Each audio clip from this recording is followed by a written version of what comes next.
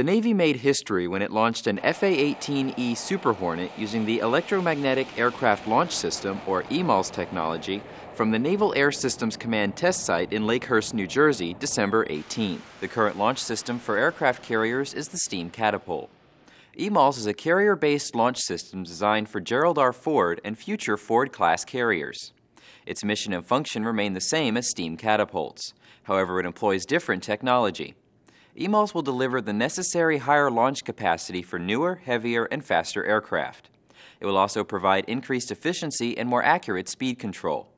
Test launches with T-45 and C-2 aircraft are expected in 2011. From Washington, I'm Petty Officer Patrick Gearhiser.